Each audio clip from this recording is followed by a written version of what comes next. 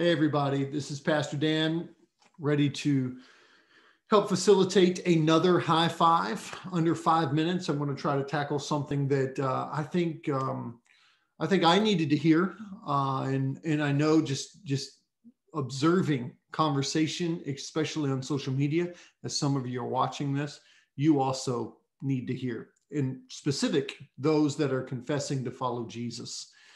We see one of the greatest divisions happening right now within our churches, and especially on social media, and the words that are being used and the boldness that's created when one person can type something on a keyboard and not have to suffer any consequences they believe. Things that they would type on a keyboard or through their phone, but yet never say in person or never want to deal directly with the person or persons that they are directly speaking to. Romans chapter 12 gives us a great guideline. It says things in verse 14, bless those who persecute you. Boy, isn't that a cultural contrast to what we see right now? And again, those that were persecuting them, they were persecuting them because of their faith. Their faith.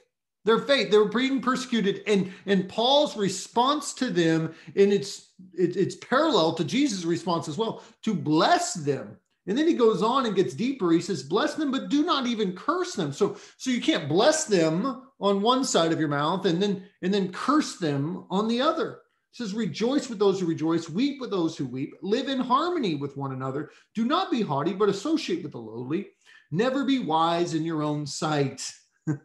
There's been a massive pursuit to self-glorify your own wisdom during this time, that you know best, and your brothers and sisters are dumb or stupid or whatever words that I see people using, and these are believers, right? It says, repay no one evil for evil, but give thought to do what is honorable in the sight of all.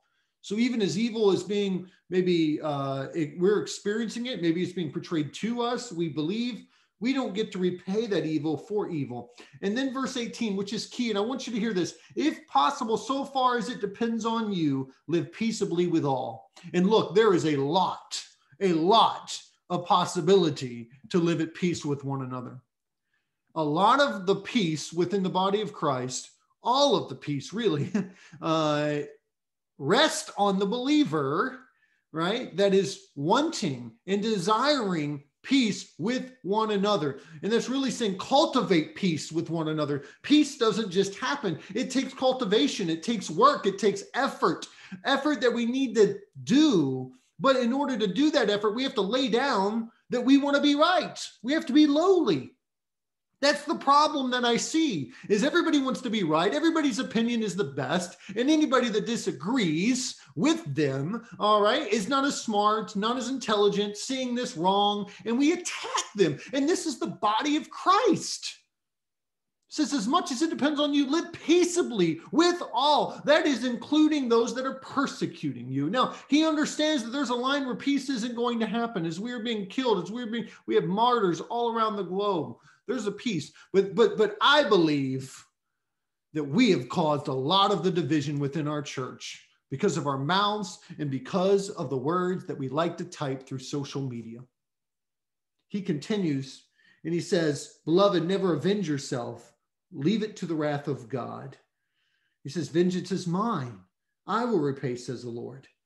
To the contrary, if your enemy is hungry, feed him. If your enemy is thirsty, give him a drink. And then famous verse that we read often during this time of year is, do not be overcome by evil, but overcome evil with good. Are we being tools for peace, gospel-centered peace, or are we being tools to divide and cause evil? I pray that this encourages you to evaluate, as it did me, what you share, how you share it. I'm not asking for there to be no conflict. I'm not asking for silence of differences. I'm asking how we treat one another matters, and it is a direct reflection to our view of God and our response to his word, which is our first order of obedience. So I love you. I'm praying for you, especially during this time. I look forward to seeing you and celebrating with you soon. God bless.